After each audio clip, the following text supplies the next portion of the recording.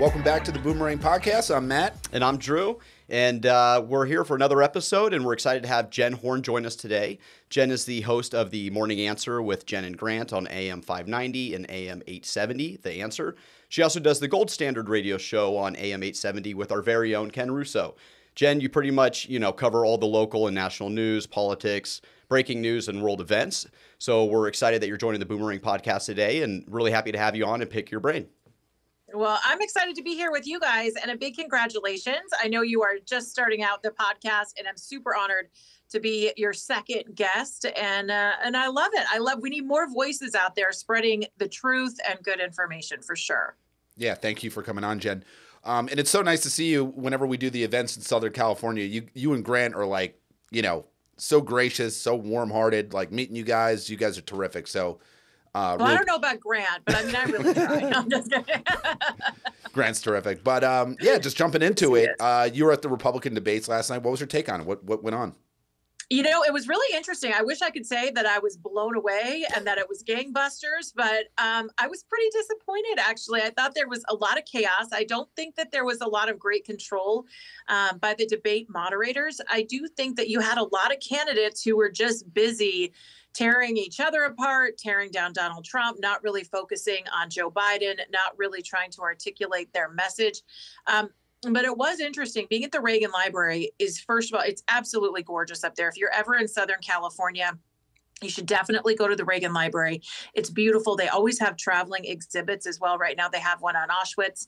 And it's actually near the Midas Gold office up in Thousand Oaks. So you can just come right down after you visit and go to the Reagan Library. It's phenomenal. And it was not lost on me. I actually spent a moment sitting outside and watching everybody kind of come in and seeing the final resting place of President Reagan. And you wonder who he would be supporting in this presidential election. You wonder where he would fit in all of this. But I have to say, there were 500 members of the media there, 700 members of the audience. Each campaign got to bring in 10 individuals. So that was another 70 people. I think there were 400 or 500 Reagan, RNC, and Fox Business staffers on the premises. So it was buzzing. But I don't know if it was buzzing because of the excitement to watch the candidates or just for the excitement of perhaps another debate. I really feel that there was something missing, like an enthusiasm missing, because, of course, President Trump was not there. And I don't blame him for not showing up. In fact, I can understand why he didn't. He's so far out in the polls. So really, this debate seemed like it was a debate for second place more than anything else. Yeah. And well, that being said, did anybody, make some ground to come into that second place? Or did, majority of the event just say, okay, these three candidates, they need to drop out, let's thin it down a little bit. Who shocked you? Who kind of let you down? I think just going through, first of all, it's worth noting, because I am a President Trump fan, I'm going to vote for him again, unless something catastrophic changes, because you can never say never in politics. Right. It's one thing you learn really fast. But as of right now, and as it was in 2016 and 2020, I will vote for President Trump again. It was interesting to note that at the foot of the Reagan Library, you come up a big hill to get to the top. There were all kinds of Trump supporters down there. So he was represented. The Reagan Library seemed like it was in MAGA country. On the debate stage, because starting on the outside corners, you had Doug Burgum, who I think performed really well, but I just feel like it's a little too late for him. He has not a lot of name recognition, and I think at this point, he's probably working to become a member of the Trump cabinet, perhaps. Right. Maybe energy secretary, something along those lines. Although I did like his message. I didn't get turned off. They just never let him talk. They never ask him any questions. He just stands there, so it's unfair. He's the kind of the forgotten guy on the stage. Mike Pence, I think, is suffering kind of this, this existential crisis. He blew it with Tucker Carlson. Yeah, right. I mean, Mike Pence was a great yin to Donald Trump's yang in 2016. He provided structure, stability, kind of a sense of seriousness, and he gave people of faith, I think, a little bit of, just feeling like there is somebody there that was watching out for them. Of course, we know that President Trump was the most pro-Christian president probably that we've had in our lifetime.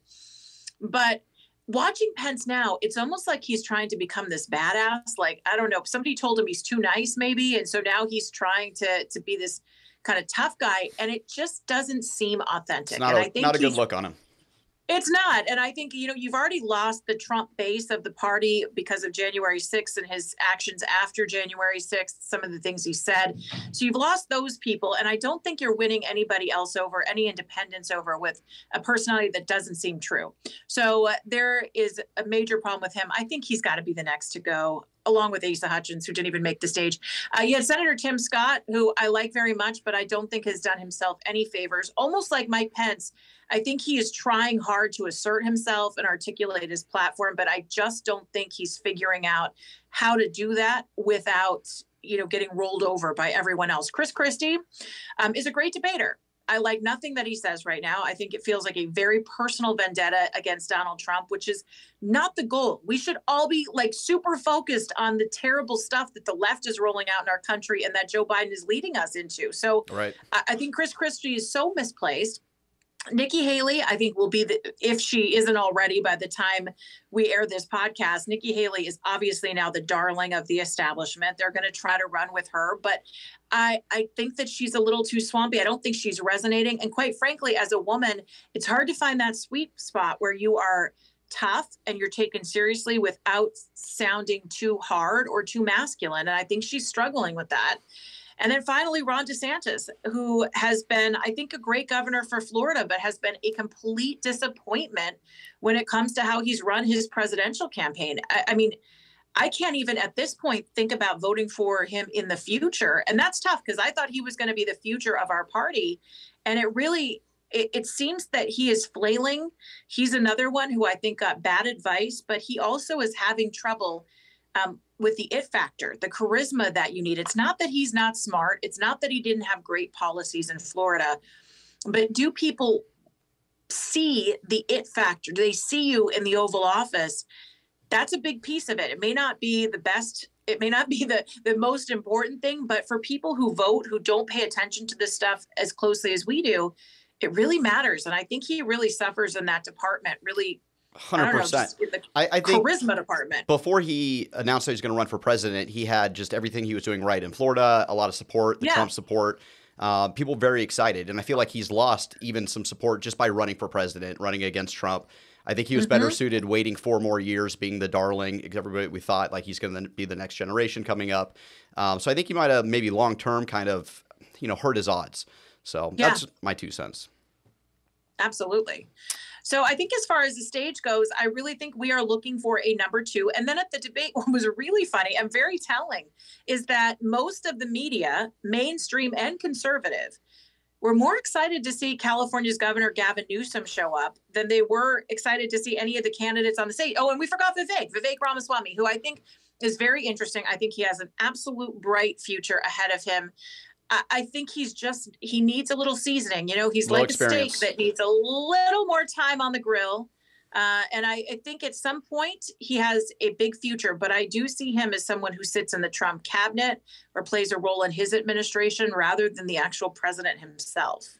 Absolutely. Another podcast that we did, mentioned, bringing him in as the technology czar, right? Allow him to kind of, be able to learn how to navigate through the swamp, what DC is all about. He's a successful guy. Yeah, 100%. So I just think, coming in as a VP right now may not be in his best interest, but I think being a part of the cabinet in one way or another could be really good for him. Yeah, I think that's a great idea. I think finding a place for him is important. I think he's got great ideas. And look, every single one of those people on the stage, including Asa Hutchinson and Chris Christie, we have a very broad tent. We have a very big umbrella in which we can use these candidates to bring in one more person to the Republican Party. I think Vivek brings a lot of people into the Republican Party. He's young, he's exciting, he does have the charisma and the it factor. So if he can bring people into the Republican Party, keep people interested and engaged, I think that's a great thing that we can ask from him. And I think he does. Of all the candidates there, it seems to me he has the brightest future. I'd also say, just back to Gavin Newsom for a moment, that everybody was fanning out over the fact that Gavin Newsom was showing up. Now, I've lived in California my whole life. I've seen terrible policies rolled out, especially in recent years, from Jerry Brown and now from Gavin Newsom. I know what he can do to our country if he becomes president. But guys, it's scary. Everybody was excited to see him, including the conservative media. He went to the spin room not once, but twice. He was in the spin room before the debates. He was in the spin room after the debates. He talked to everybody. He talked to Breitbart. He talked to Fox News. He talked to these conservative outlets. And he knows how to do a mic drop moment where he answers a question, even if it's not 100% true. He knows how to handle all this stuff. He mic drops and then he moves on to something else. He is slick.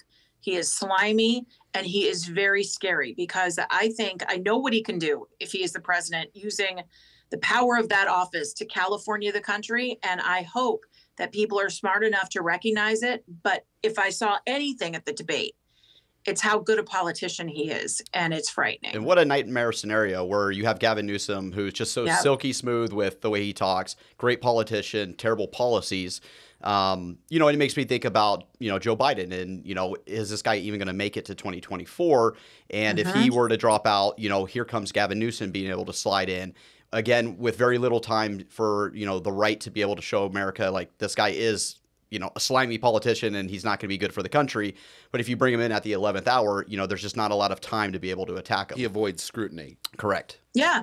And, there's a couple of things that when I go out, and I'm blessed to be able to go out and speak to groups around California, and of course, get to talk with people on my morning show and in the radio shows that I do. And one of the things that people ask me most is if Joe Biden will be on the ballot. And I struggle with this one because obviously if I'm thinking like a Democrat strategist, my answer we would hope probably not, because he's not only corrupt, but he's demented. You can't give him a pass using one of those things, right? We can say that this guy was guilty of probably defrauding the American people, enriching his family. Now he is in mental decline and he is not making good choices, and he's allowing people to control him, and there is just all sorts of bad stuff that's going on with Joe Biden. He doesn't look like he can handle another 4 minutes, right? Much less another 4 years in office. So and, the thing is, if he were to just say, hey, I'm going to step down, I'm not going to run for re-election, a lot of the scandals and everything that he's going through right now probably would just kind of fade away, right? Exactly. And I just think that would be the best thing for the Democrats. However, he's just so power hungry, and I just don't think that he's going to give it up, right? I think he's going to, even if it's what's worse for the country, worse for the Democratic Party. And selfishly, and I think you might feel the same way, Jen, is like, I want him to run. I want him to be on the ballot because I know Trump can beat him in 2024. 1,000%. And this is why I struggle with the idea of this impeachment inquiry, which we're seeing get underway now from Republicans in the House. Look, do I think that Joe Biden did a lot of bad stuff? Absolutely. In my heart, I believe that this guy should be penalized. He should pay for the fact that he sold influence. He peddled influence. He used our tax dollars to enrich himself and his family. That is wrong. He should be prosecuted for that. He should have his day to defend himself, of course, but it's bad stuff. But in my heart, an impeachment's a great idea. In my head, I think, why are we doing this right now? Because with every step, whether it's the impeachment or his failing health, it gives Democrats one more reason to put the pressure on Joe to get him out of the race. And Joe Biden is truly the easiest person that we could run against right now, because we've seen what 4 years can do. And so when I have people ask me, how are they going to bring in Michelle Obama? How are they going to bring in Kamala Harris? How are they going to bring in Gavin Newsom? It's tricky because realistically, to get on the ballot, you have to make sure that you are a declared candidate in each state. And the first deadline is October 16th in Nevada. And then they come fast and furious after that, where you have to be a declared candidate to be on the ballot for 2024.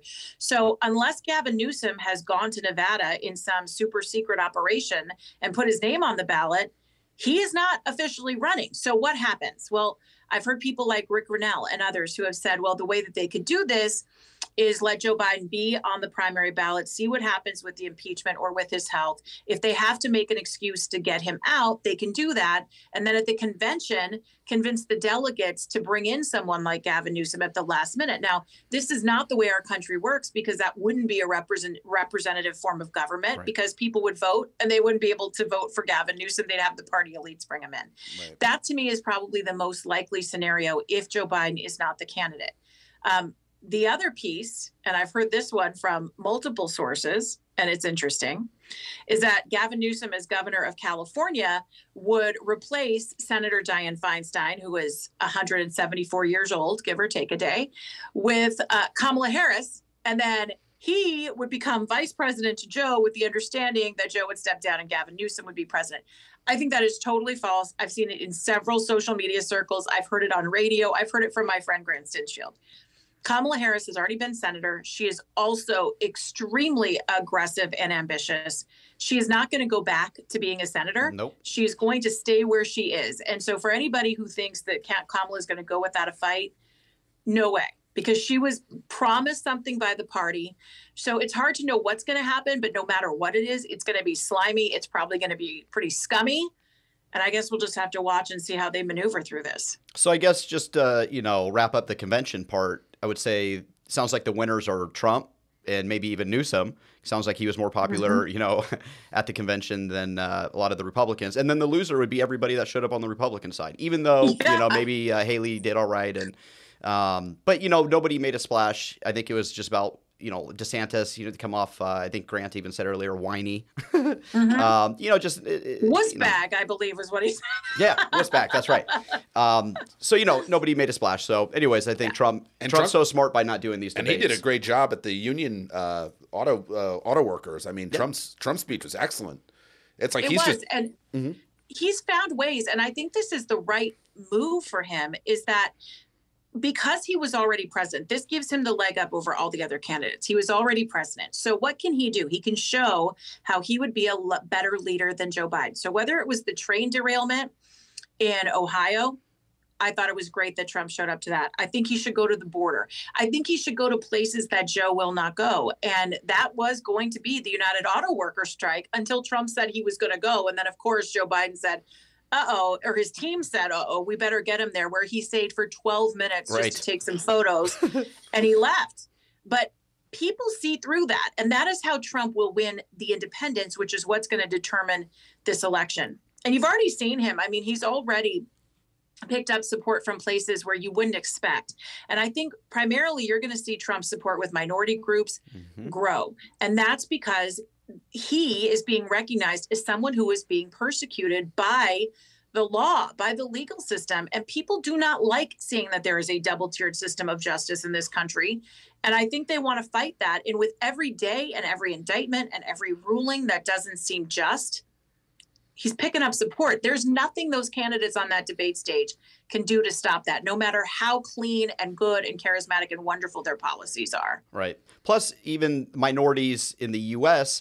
that typically would vote Democratic just across the board without even looking at a ballot, they're getting angry because now they're getting pushed aside for illegal immigrants, right? Yeah. And now they're like waking up to, wow, these policies are crazy. It sounds cool to be a sanctuary city until you got to actually bring people in and house them and clothe them and take over hotels all over the place, right? Not to touch, you think about the crime and drugs and all that, So I just feel like minorities are like, wow, okay, the party that we've been 90% overwhelmingly voting for, historically the Democratic Party, they're not doing anything for us. They're only making it worse by their own policies. So it's kind of interesting dynamic to see the minority groups, be like, wow, we're going to vote Republican. We're going to vote Trump. Yeah, we need to close the border up. Like, nobody cares about us. Why are we caring about illegal immigrants? That's when you know it's bad is when the illegals start voting for Trump. That's when you know it's bad for the Democrats.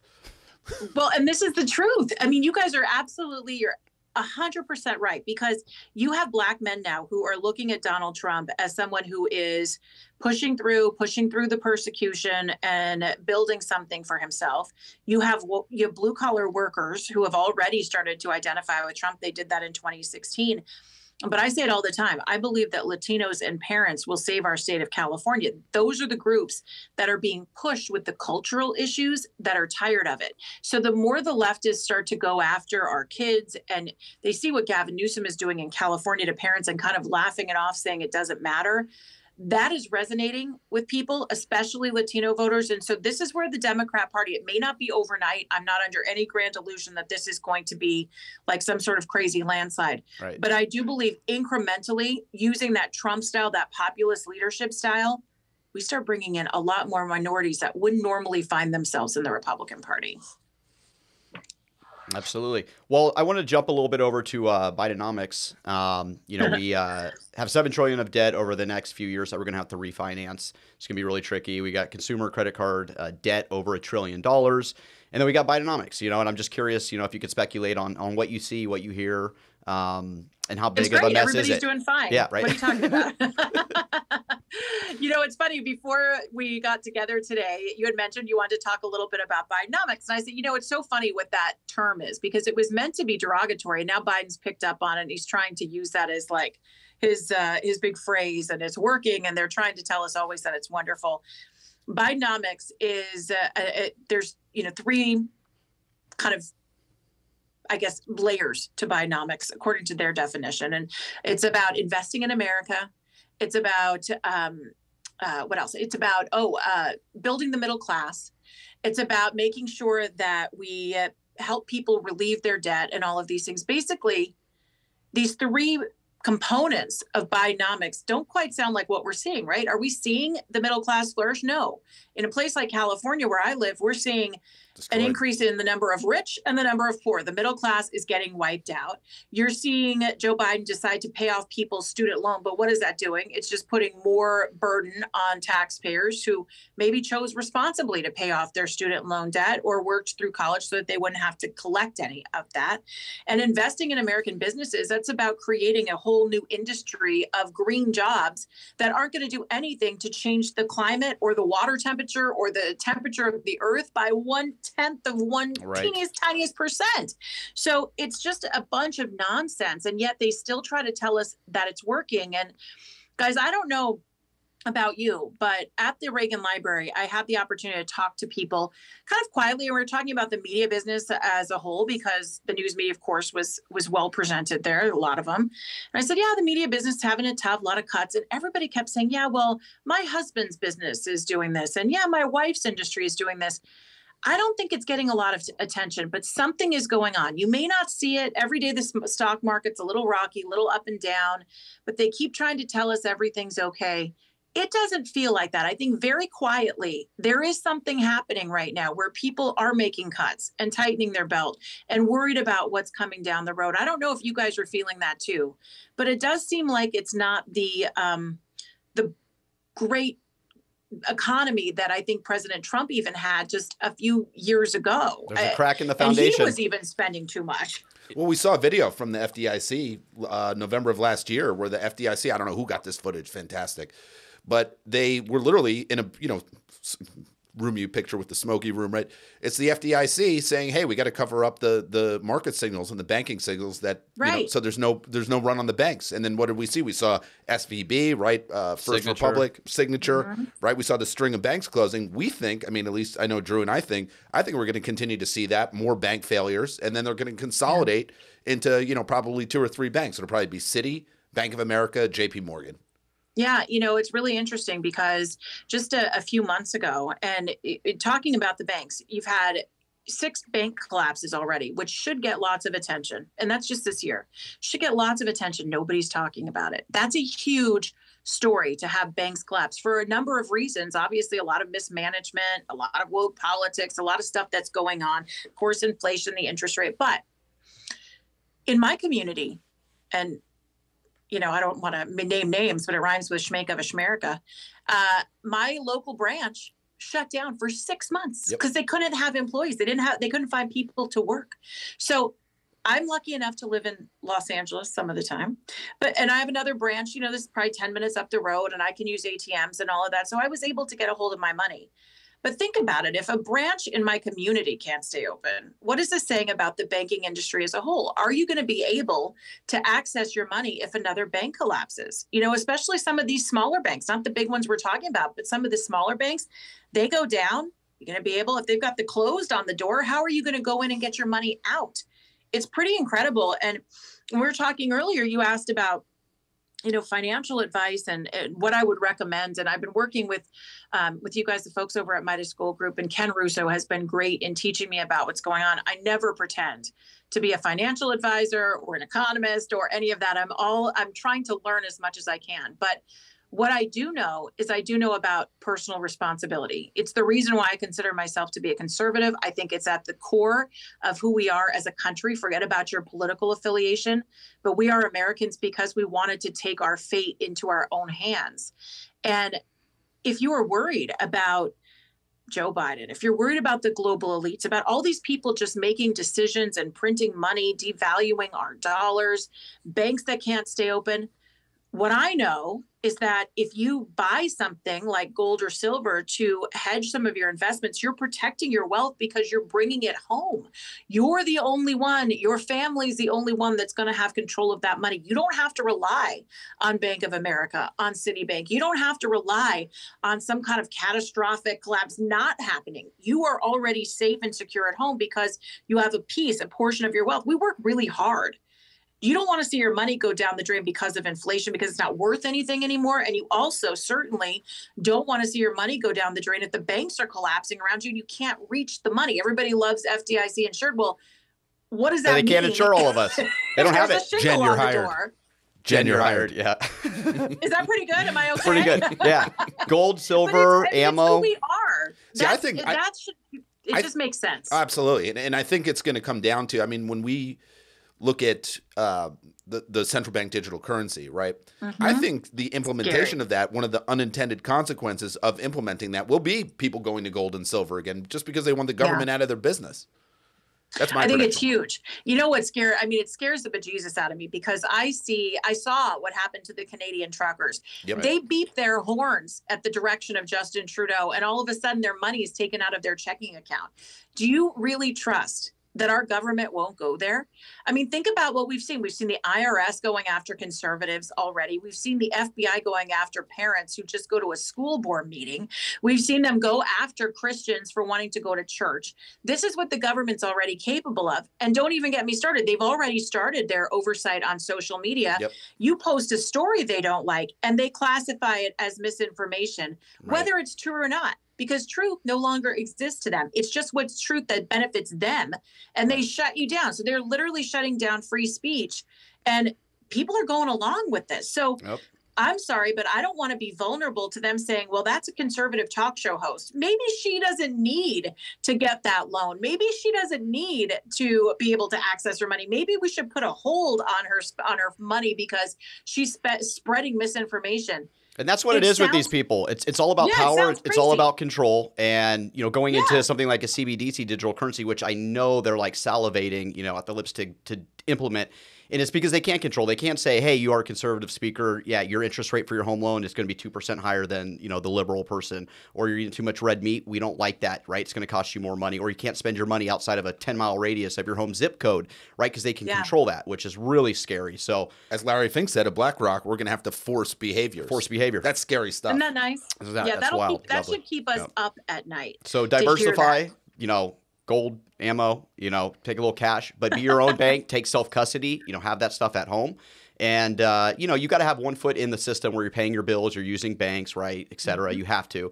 But any opportunity you can to take a little bit and pull it out of their system, right, and take self-custody is what we recommend. Yep. Yeah, it only makes sense because it is the safe, secure thing. And it brings you back to that idea that you have control over your own destiny and you don't have to rely on big government that just keeps getting bigger. You don't have to rely on a banking system that's not there to benefit you. I mean, these guys are all benefiting each other. I never thought, and by the way, if I heard myself say this 5 or 10 years ago, I'd probably think I was a nut. But we've seen it now. We've seen that there is a class system in this country. It's them and it's us. And so how do we protect ourselves against them? Because they want to continue growing their wealth and their power. And so we have to take a little bit back, hold it on our own, and just be prepared. And hopefully we don't ever have to touch that money. Hopefully it just stays and gains wealth like gold has done historically. But boy, it makes you feel like you just have a hedge that's outside of the system. The scariest thing to me would be to be in all cash and all that money's in a bank right now. That would be very scary. Yeah, you get into counterparty risk. It's a nightmare, and that's why we recommend U.S. gold eagles, U.S. silver eagles, because it's constitutional, right? I think at the end of this, we might have to go back to the principles of the Constitution on many fronts, not even just the financial front. But that's why me and Drew, we recommend U.S. minted stuff. I think that's the way to go. Mm-hmm. Yeah. And plus it's beautiful. I mean, it's a great thing to have at home. Absolutely. I mean, just to collect. I always love when we do the gold standard every week, Ken will bring in something for me to take a look at. And I mean, it's something great to have at home, not only for the benefits it gives, but it's also something beautiful. And you're right. It is something that's constitutional. You're holding on to something that's real, that's based in America, right? I mean, most of it. I mean, you can get some of the other stuff as well. We're not going to turn our nose up at that, but yeah, I think you're absolutely right. Well, we'll send you something nice. Something pretty. I love it. Yeah, I like anything that sparkles. No one's done it better than us. Yeah. You look good in gold. Yeah. So There are we you go. going to see you in a couple days here in SoCal? Guys, I cannot wait to see you in person. I'm so glad you're coming. We've got our Town Hall 2023 event. It's going to be awesome. It's October 1st at the Universal Hilton, and we're going to have Charlie Kirk and Dennis Prager and Mark Levin and Officer Brandon Tatum. It's going to be a lot of fun. Officer Tatum walked off with a gold buffalo from her booth last year. He's like, I'm taking this with me. I'm like, come Officer, on. sir. They're all fun. They're all great guys. And gals. And he's the police, so you can't even run after him. Exactly. What are we doing? Exactly. What are we going to do? Tackle him? The guy's like... Yeah, he's a big guy. He's a big boy. Yeah. Absolutely. Well, Jennifer, thank you so much for coming on. I can't wait to see you guys. We're just trying to get our podcast up and running. We're having fun. And we really, appreciate you taking the time. And please tell us one more time, like how we can, listen to you. Absolutely. Okay, so you can listen to The Morning Answer. That's on AM 870. You can download the app and listen across the country. And I host that with Grant Stinchfield, 6 to 9 a.m. West Coast time. I'm the world's busiest woman, so I host the Inland Empire Answer, which you can also get at AM 590. You can download that app as well. I'm on with Sebastian Gorka and America First each Wednesday, 1 o'clock West Coast time. I do the Steve Hilton Show. You can download that. And I'm always at CRN working with my dad, with Ken Russo, the Gold Standard. So you can check that out as well. And you can always follow me, Jennifer Horn, on Twitter and True Social, and Jennifer Horn Radio on Facebook and Instagram. Right on. Check. Awesome, Jennifer. And you guys are awesome. I'll come back anytime you want to hang out. It was a lot of fun today. Thank you. Really appreciate your time. Thank you for taking the time, Jennifer. Thanks, guys. We'll see you soon. Right. Cheers. Bye. Thanks for watching, and hit the like, share, and subscribe button, and we look forward to seeing you in the next episode.